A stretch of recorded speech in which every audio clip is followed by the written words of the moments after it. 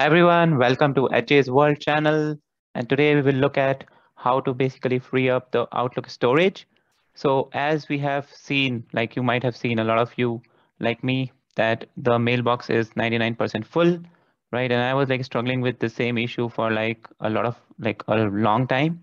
And then finally I realized there is a easy solution to do this. Like because I have, if you see, this is like an Outlook web client, and you can kind of easily open this using, like if you search for Outlook web, like you can just search here and then just click on this Outlook web, this one, right?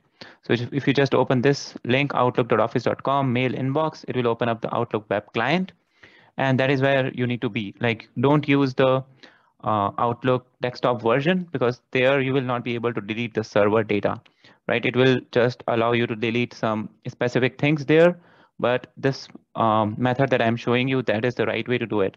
Now, if you just go to settings here, like just click on settings, and then go to all Outlook settings, and then go to general, and then go to storage, right? And now here you will see that what exactly is using your space on the server. On the Outlook desktop version, it will just show you that server is taking a lot of space, but there will be no way to delete that. And here you can see that so many folders are using so much space for me, and I can then just go ahead and delete everything from here. So let's try that. So deleted items, I want to delete everything, so that will just delete it. Maybe this one, there is a large folder, so I just want to maybe delete everything from here as well, right? And then let's go down. Maybe I want to delete something from uh, maybe the another folder like conflicts, maybe. So like as we keep deleting this, right, you will see that the storage will getting free more and more, right? So it is just showing it is emptying right now. So let's wait and see like how much time it takes to empty it fully. Okay, so now if we take a look, I think we have like 59.32 GB used, and out of 99 GB. So it's just 59% used. We have like freed up so much space here, like almost 40 GB is free now.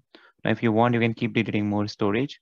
For example, if I want to again delete this and just click on OK, and again, this one, I just want to delete because these are all advertisement folders that I've created. So then it will keep freeing up more and more space.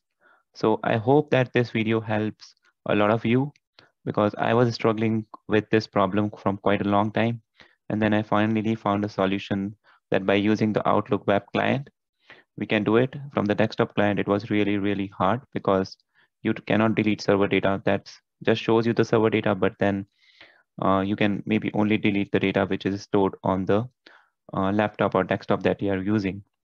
So thanks a lot for watching. And if you really like the video and it really helped you, then please subscribe to the channel to keep supporting us. Thanks a lot and have a great day. Bye-bye.